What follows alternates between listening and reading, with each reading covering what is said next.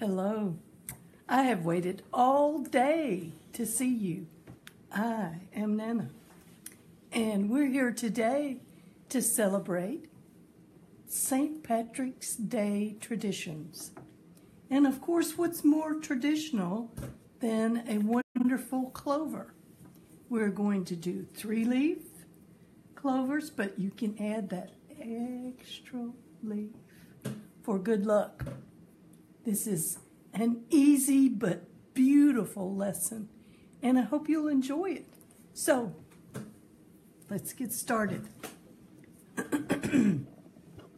Now, I have some black construction paper. The reason being is that the greens are just going to pop right out on this black paper, and you'll just be able to see them so well. And I have a selection of greens here, all kinds of colors, and I have some whites and even a little black, if you like. Now, let's don't stray from these colors. These are traditional shamrock colors.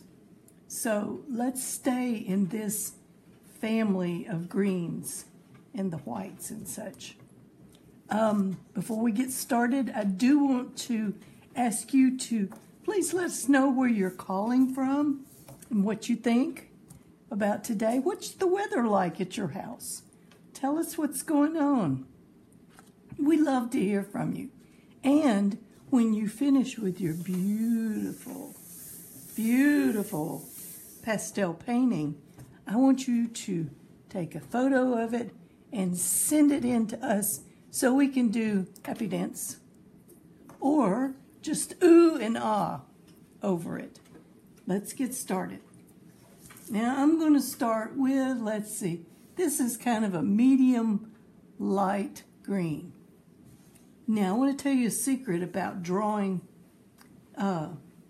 your pastel shamrock first. Now this is the first leaf. It's going to be a pretty big one. What does that look like? What does this look like? A heart. It does. Shamrock leaves are shaped like hearts, which is absolutely wonderful. And they're connected here in the middle. And I'm going to go ahead and put the middle in so I won't forget that's where they're connected, and go and put the leaf way off over here and forget. All right. Now, if you can't draw a sideways leaf, you can turn your paper. Turn my paper like this. And see, you can draw a perfect heart. You can even point it if you like. This shamrock is going to be up close, right up close to the viewer. All right, now I'm turning the paper back around, and I'm going to put another leaf out here. And there we go. Let's get in some others before we start filling them in. But if you want to, you can go ahead and fill your shamrocks in. There's one leaf. Now this one goes off of the paper, as you can see. He's over here being shy.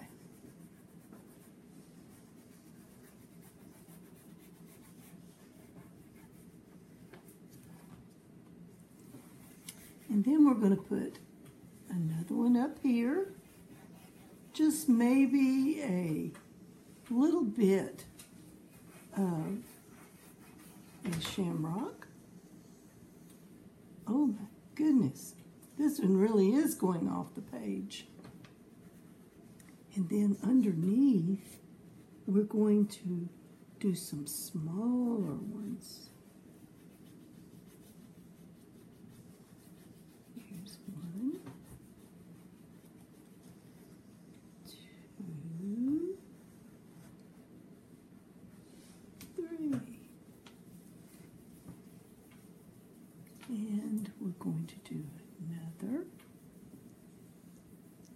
This is very calming. You don't have to hurry with this. You just have to think about shamrocks growing in a beautiful woodland or in a pasture or in a flower bed that has maybe some pine straw in it. And if they're almost covered up. Now look, see, it ran into this big one, and it's going to up here too. I'm going to put one more in, and then we're going to go on and color. And we're going to fancy these little shamrocks up because we're celebrating St. Patrick's Day. And you know that these leaves, St. Patrick wanted you to remember, reminded him of the Trinity. God the Father, God the Son, and the Holy Ghost. So that's the Trinity. Now, I think we have enough to get started. You can add some more in all over. Just make it just as chock full of shamrocks as you like. Okay, now I'm going to take this lighter green and I'm putting it down like that on my paper. Okay, then I'm going to make it whoosh. You can hear that wonderful sound of the pastel. It's just whooshing on the paper. It's one of my most favorite sounds. Now I got a little bit out of the line right there. We don't count that as a mistake. There are no mistakes when you paint with pastels.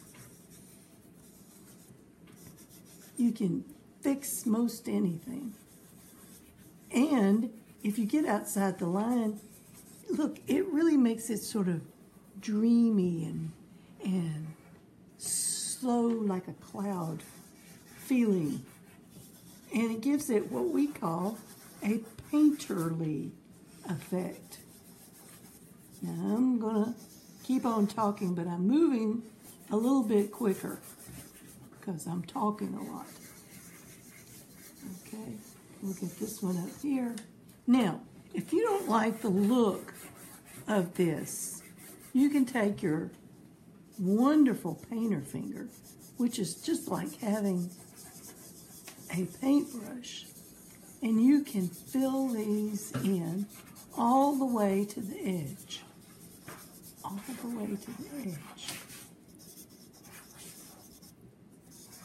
Maybe up here. And, you know, I'm going to leave the rest of these just the way they are. I like them that way. And then while we're painting with green, I wanted to remind everybody to join us next week for a special green ember art lesson right here on the Facebook page. Yes, that is very exciting news. Now we're going to put what we call veins on here, on the wonderful shamrocks. And all this makes you really think about is the heart shape. Look at that. Excuse me. And you can take your painter finger and you can smooth it out so it's not quite so right there in your face. All right. Or you can leave it nice and bold. Whatever you like. You are the artist of this painting. I'm just the leader.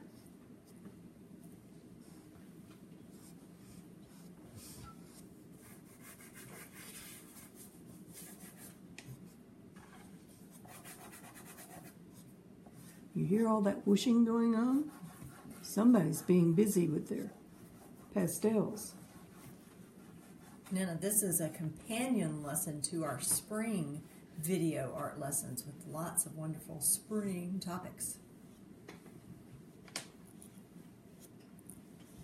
That's right. It's getting to be spring here in our neck of the woods.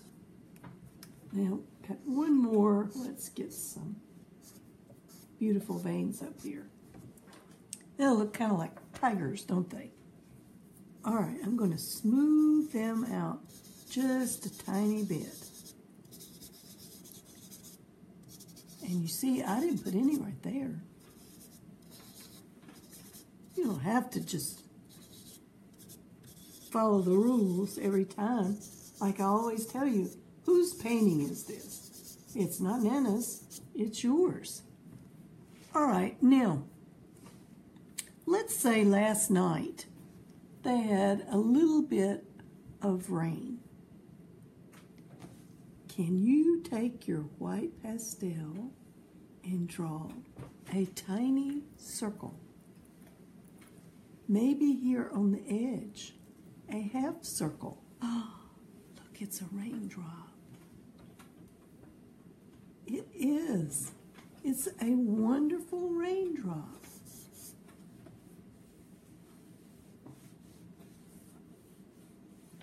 Now, I just have a request. Don't make your shamrocks look like they have chickenpox. Now, that's not artistic. No, it isn't. Just a few. Because when rain falls down, it's going to roll right off a lot of these leaves and go right to the ground. All right. Now I'm going to hurry up just a tiny bit. I like these that are on the edge. And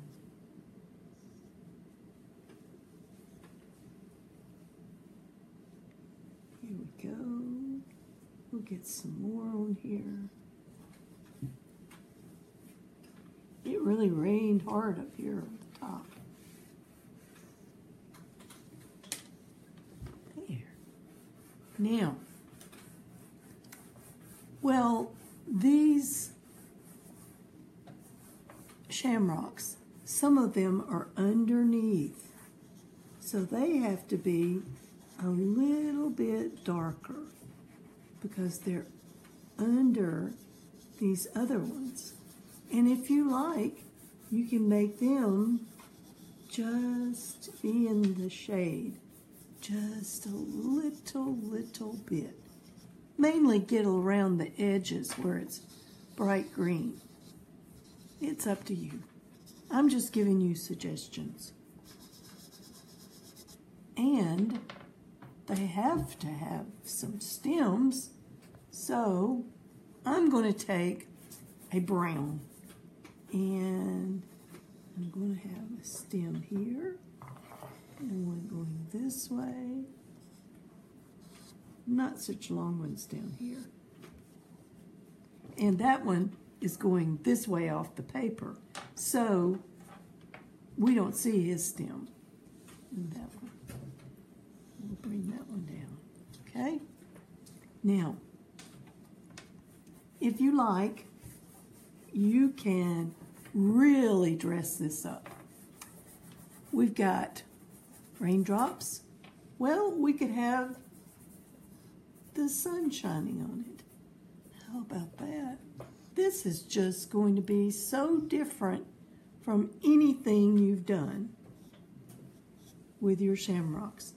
This is the sun sparkling on the edge. Oh my goodness. I think this is one you make like X's.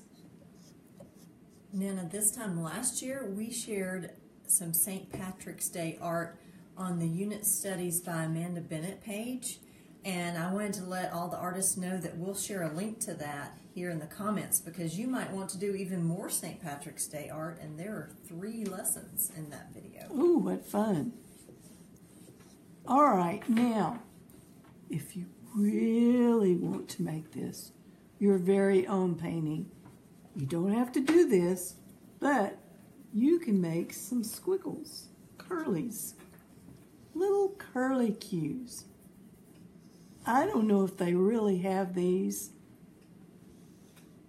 under the Shamrocks or not, but I just think that they're just so pretty and they just add so much and fill in. Oh, so pretty. Look at this. Wow. Let's do one out this way and really circle it around. And we're circling around here. And that's a wonderful shamrock picture.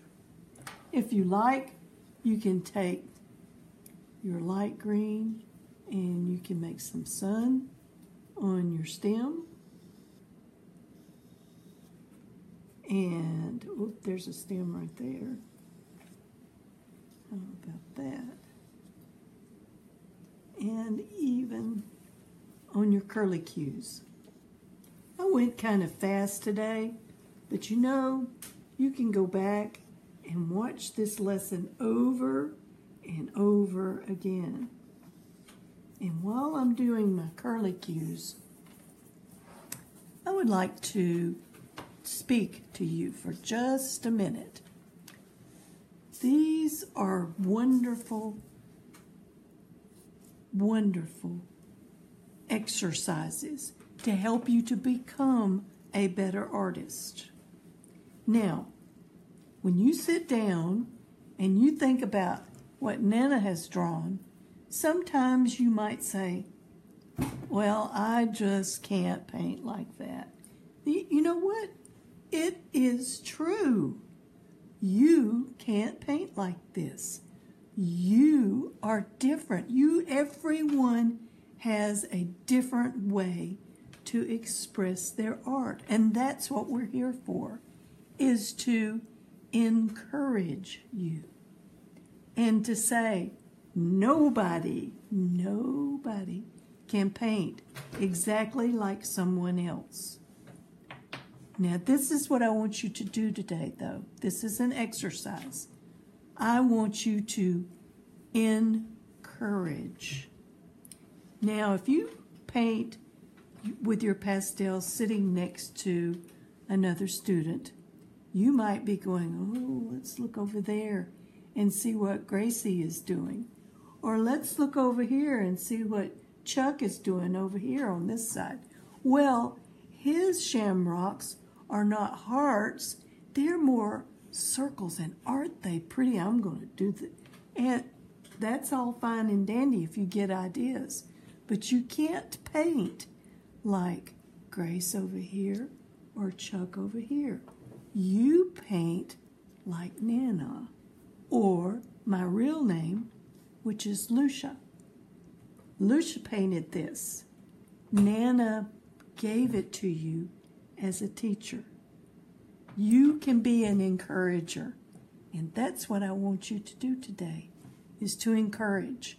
You say, if you're looking at Gracie's picture, and she has mountains that look like blueberry ice cream cones, and you go, oh, in your mind, you say, oh, I really like the purple you've used there.